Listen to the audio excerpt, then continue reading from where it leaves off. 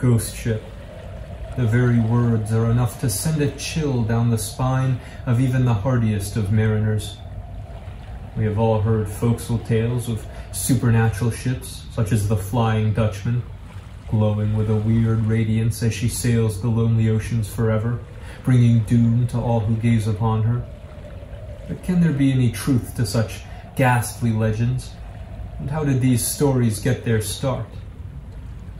One possible explanation is the phenomena of derelicts, ships found floating on the sea with not a soul on board, or at least not a living soul.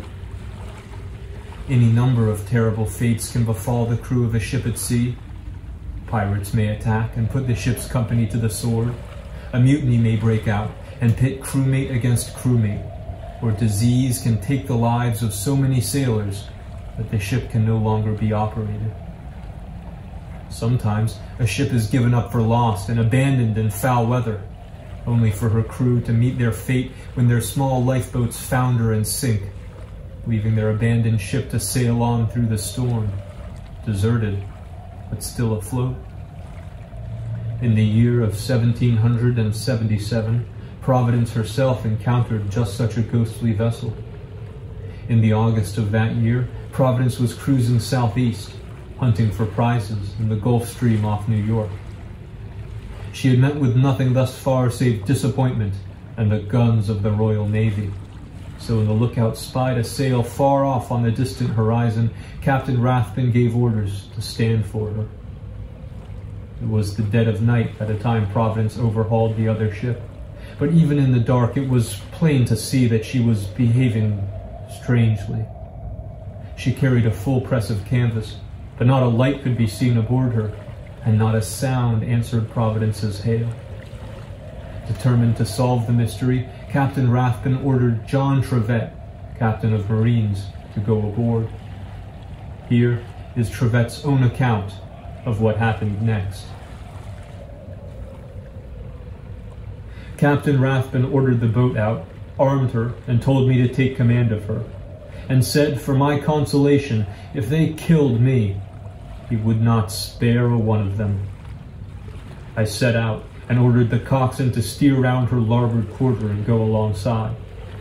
I sent one man up with a lantern and followed him. I found no boats on deck, but saw on the quarterdeck a deep-sea lead and line. I went into the cabin and found all the beds and all the trunks full of rich clothing, and chests with their keys in them. One of our men cried out, "A man! A man!" I asked where, and it proved to be only a small dog, that opened all the eyes he had, but could not speak our Yankee tongue. I then went into the hold and found her in ballast, no cargo or provisions, save bread and 40 casks of nails, and a few cases of French cordials. Naturally, Captain Rathbun wished to sail this mystery ship into the nearest friendly port, where she would fetch a pretty penny at auction.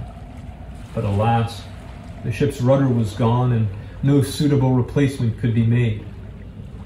To prevent the ship from falling into British hands, Providence's crew burned her to the waterline, but not before taking off the dog and ferrying him safely across to their own ship. For the rest of the voyage, endless theories were bandied about as to the fate of the ghost ship's crew. When Providence herself finally returned home, her own crew scoured the papers for any mention of the ship, but not a word could they find of her origin or intended destination. And so, the ship remains a mystery to this day, one of the many derelicts sailing the seas unguided by human hands.